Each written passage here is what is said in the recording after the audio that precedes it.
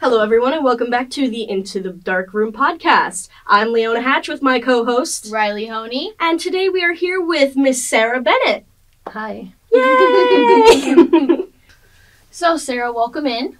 Hi, thank you for having me. Of course. Could you tell us a little bit about how you started pursuing photography? I actually came to photography through advocacy. I'm a former lawyer, and I was trying to figure out how to get one of my clients out of prison. And so I don't know how detailed you want me to be about it, but she had a 75-year-to-life sentence, meaning she was going to spend her whole life in prison unless I could get her out of prison. Wow. And so I was trying to get clemency from the governor of the state of New York, which clemency is like an extraordinary remedy. And I was trying to figure out how to humanize her. And I was working on the case for a couple of years, and originally we had a blind governor at the time, and so I got kind of famous actors to read from letters of support. So I was kind of thinking outside the box a little bit, and it just popped into my head one day. I don't know how. I wasn't a photographer. So it just popped into my head, maybe I would take photos of some of the women who had been incarcerated with her and have them talk about her influence on them. And I put together a little advocacy pamphlet. It was photos with the writing, and I sent it to the governor and state legislators and at that time a newly created Commission on Reentry. And I got such an overwhelmingly interested response that's how I started doing photography around women with life sentences. Wow.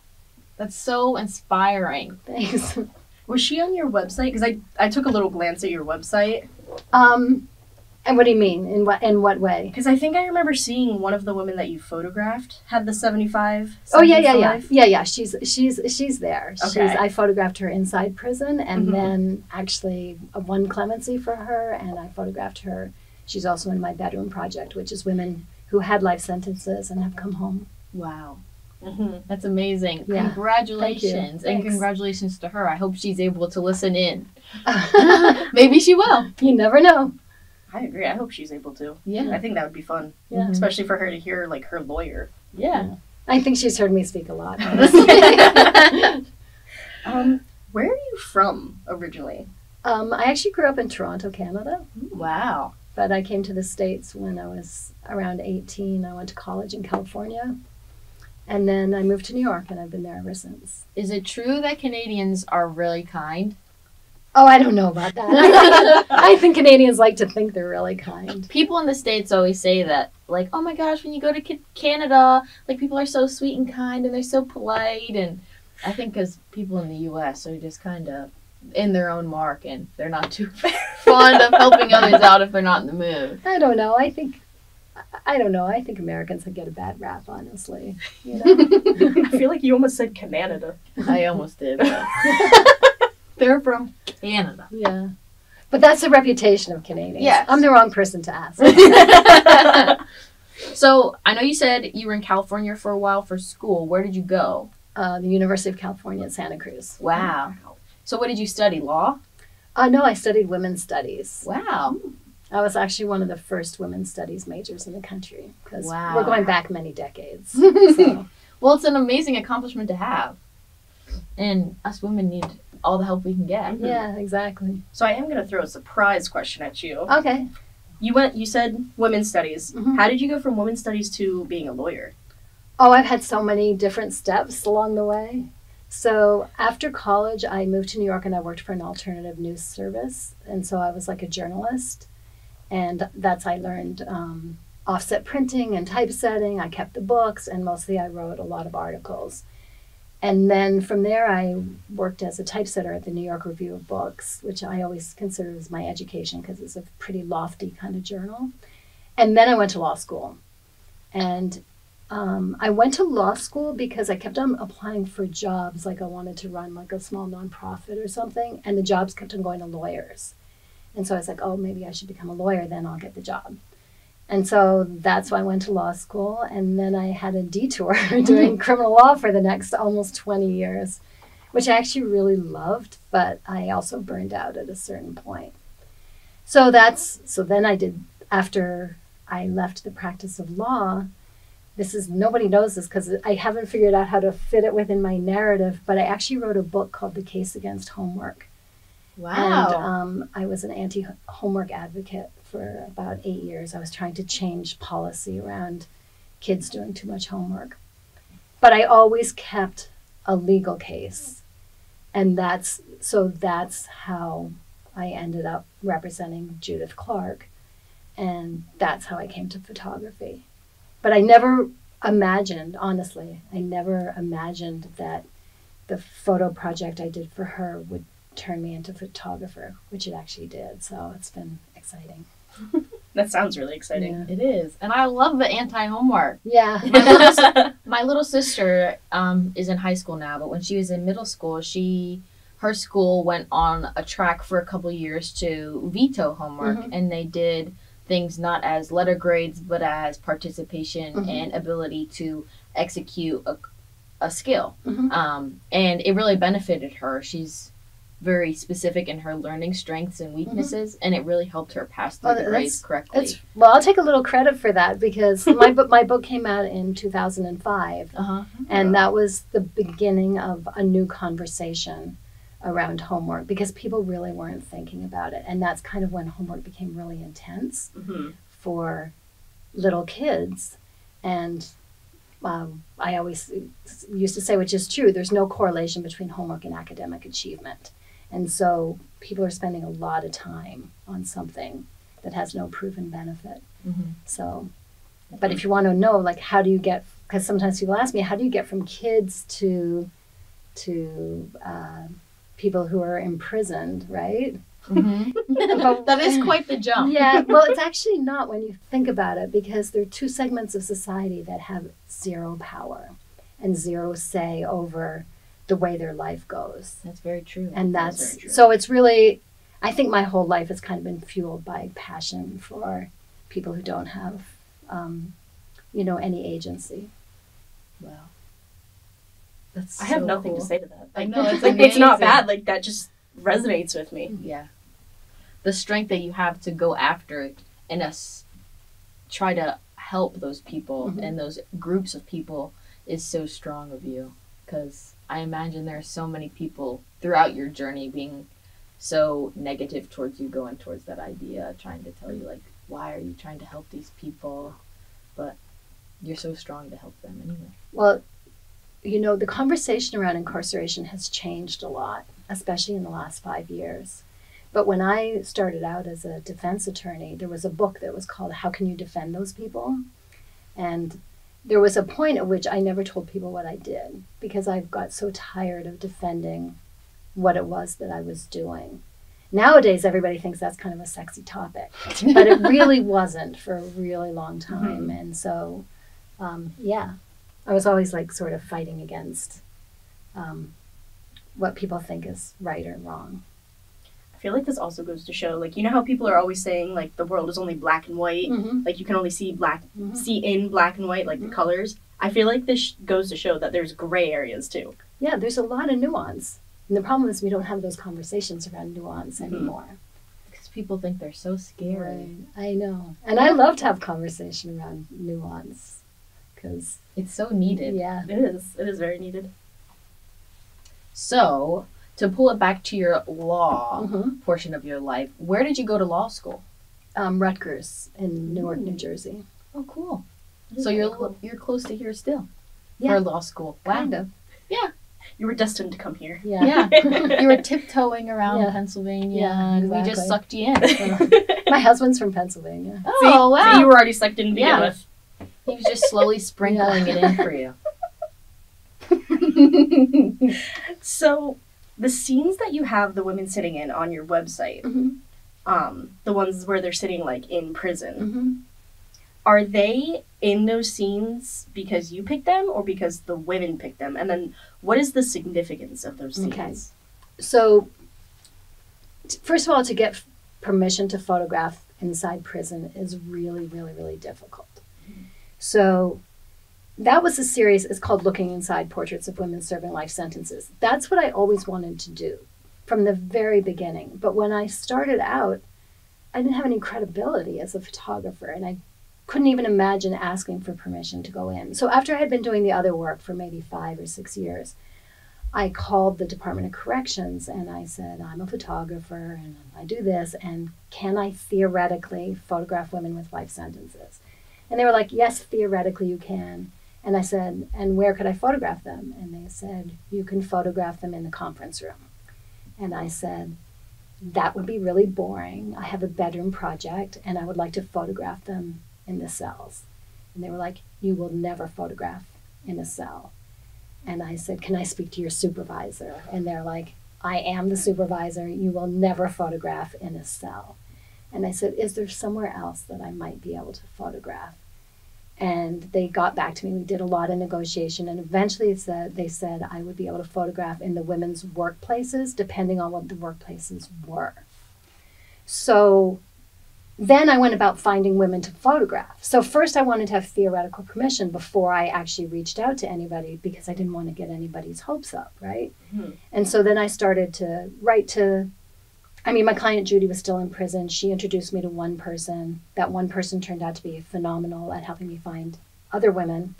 And I would go to the prison and I would meet them first without my camera, and we would just talk and I would tell them what I was doing. And then I would write to the Department of Corrections and I'd say, I would like to photograph so-and-so and she works in such and such a place. Can I do that? So that's how it was. So there was no choice on the part of the women. No choice really on my part. It was actually the Department of Corrections.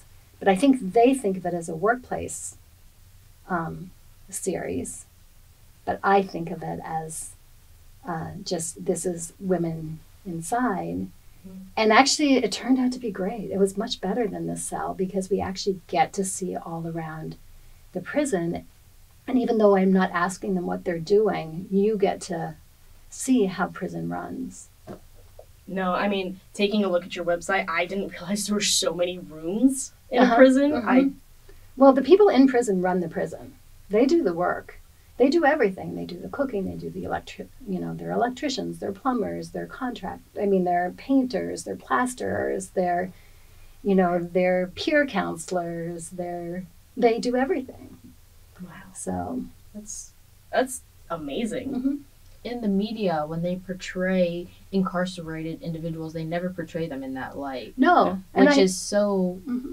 Demeaning for them. Mm-hmm. It makes the public see them as just an object and not as people. Right. And I think the way that you chose to highlight those people as human beings in the workplace, while they're incarcerated, is amazing. I think it really worked. So I was, and in all the years I was a lawyer, when you first come into a facility, there's always a lawyer's room and then there's a visiting room. And most people never, ever get beyond those spaces.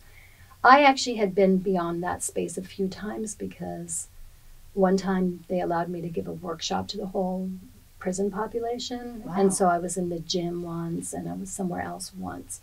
But once I started photographing, I really got a sense of the prison. And I did get the cell, even though they told me I would never, ever, ever get the cell. Yay! Heck yeah! And it's not on my website because I don't think I was supposed to get the cell. You probably get in some trouble. No, it's probably not me who would get into trouble. Oh. It'd be somebody in the Department of Corrections who would have gotten into trouble. So, but most of them are gone by now because that was 5 years ago. But I will show that photo later today. I'm excited to see. I was really excited to get into a cell and see what it looks like. Yeah. It looks bad. Oh, I definitely have a picture in my mind of what I imagine a cell to be from television shows and all sorts of different media of what they push into our minds of what's in the cell in a prison, but I can't even imagine what the reality small. is. If you stretch out your arms, it's not that much wider than this booth that we're in. It's a little bit longer, and don't forget there's a little toilet in there and there's a sink. Mm-hmm. But I think the thing that you don't really know until you go in one is how confined it is, because there's this one had a little bit of window, but there's just little slats to the outside, so there's no real air coming in, and then there's a iron door that when the door is shut, then you're just behind. I don't know, I felt so claustrophobic in there. That sounds terrifying. Yeah, it is. Yeah, terrifying. I think that's a good word for it. It's a horror movie in real life. Yeah. Wow. Anyways. Did you set any parameters for when you were writing about these women's thoughts and their stories during their incarceration? Yes. Do you mean the writing itself or just in general? Just in general, really. When I did my first series, which is called Life After Life in Prison, and I followed 4 women through their reentry, I actually wrote a little bit about their crimes and gave some facts about them. Minimal, but something.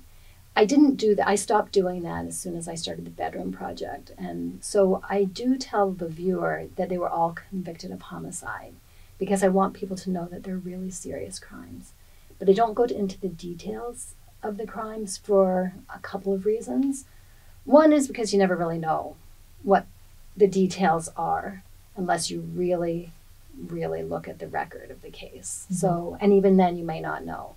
But also, we're meeting these women many years later, and I didn't want to stick them back in that moment of their actual crime, you know, because they're trying to move beyond that.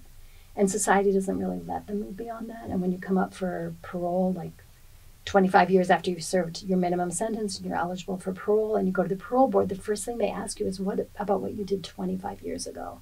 And I didn't want to do that. So that's why that was my own parameters. Then with the women's writing itself, I asked them all the same question. For the women inside prison, it was really easy. What do you want to say to the outside world? And then they sent me, you know, there was a space limit, like it had to fit within a certain space. And some people just wrote me exactly what they wanted to say, and some people wrote me like a couple pages. And if they wrote me a couple pages, then I would take their, whatever it was that they said, and edit it down to something manageable, and then I would send it back to them and say, how's this? And then they might write back, or they might say, that's good. I never ever changed a word. So all I would have done was edit out words or move something around so that it made, you know, just so that it flowed a little better. You retaining their thoughts and their words is so moving. I mean, one thing that I was really careful about too, and this is where I think the fact that I was a former lawyer is so important. And I think it's something that everybody has to keep in mind when they're doing work like the kind of work I'm doing, is you don't ever want to do anything that's going to harm the person that you're photographing. And because I have that kind of knowledge, I would never, I just can't imagine a scenario where I would end up harming somebody. But for instance, one of the women sent me something about how she was innocent. And that was her statement. And I actually got to go back and talk to her, and I said, you know, I know you say that you're innocent and, you know, whatever, I don't know whether you are or aren't, but you're going to the parole board in 2 years. And when you go to the parole board, you may have a lawyer who tells you to take responsibility because it's really hard to get out if you say you're innocent. So you don't want to have a statement out in the world that's contradicting what you're going to say when you go to the parole board. And I think most people wouldn't even know to think about that. They would just say, oh, she's innocent. And she may very well have been, but it could have been to her detriment. So there's just things like that. And then it turned out that she actually told me what happened. And I was like, okay, so I understand why you think you're innocent. Factually, you're guilty. I mean, by the law, you're guilty, but I totally understand. And when I explained it to her, she was like, because it was a felony murder, she actually just went along. She was asleep in the car when something happened. Oh my gosh. And, but technically, that's felony murder if you're along for the ride. And so, and she never really understood that. But then it also turned out that she had been offered a plea deal of 2 to 6 years. But because she didn't understand that she wasn't guilty, and she must have had, I don't know what was the matter with her lawyer, she didn't take that 2 to 6 years, and they ended up giving her 20 years to life. Oh my gosh. So she would have served about 3 years in prison. She ended up serving 20 years. So I was outraged by the whole thing. And so, like, I still have my lawyer side of me, even though I say I don't practice. So I actually found somebody to represent her, and she went to the parole board, and she did get out. But I just think that there's so many things that go into, you know, this realm that I'm working in, that you just have to be really careful. Mm-hmm. The fact that she was asleep in the car, Mm-hmm. I can't imagine that. Like, it's in my head, but like, Mm-hmm. I can't imagine it at the same time, being a judge and being like, yeah, you're guilty by association because you were asleep in the car. Yeah, but that's the law. I mean, that's a problem. That's the law. And you start to, there's so many stories I could tell you about. I mean, one of the women I photographed, she has a life without parole sentence, meaning she's never going to get out. But she was offered a plea deal of 17 years to life, meaning at 17 years she would have been eligible for parole. So these are the kinds of things that I kind of want to highlight, because if before trial, everybody assesses the case and says 17 years is enough, why, when you exercise your right to trial, is all of a sudden life in prison okay? Like, it should not be. I agree. And so these are the kinds of things I hope that people learn from my photography.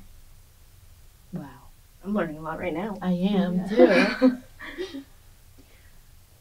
What is the most important detail that you want viewers to take away from your portfolio's Women with Life Sentences project? Just that people behind bars are people, right? I guess that's really how I feel, is that we don't actually think of people behind bars as people, and that's why we can warehouse them in the worst conditions with the worst food.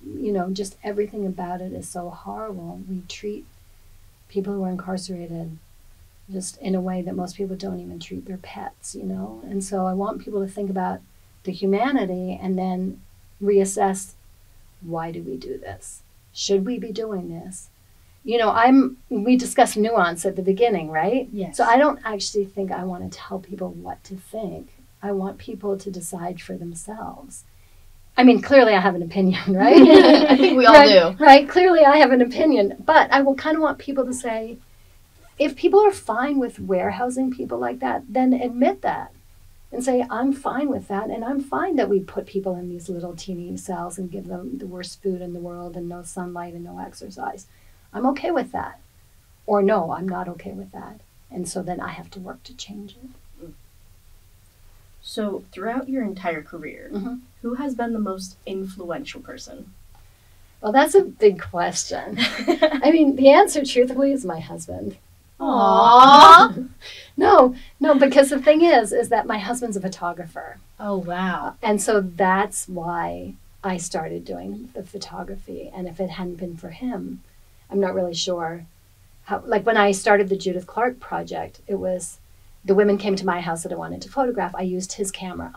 I didn't even have a camera. And I used his camera and I took the photos and they were pretty nice, And I have to admit, like when I was much younger, I did use a camera, and I worked in a darkroom and stuff, but it had just been a couple decades. And so when I started my Life After Life series, and I would go out every day and be following these women, and I'm taking a lot of photos, and I would come home and he would sit with me and go through them all and talk to me about them. And so it was kind of like, he's like my teacher, basically.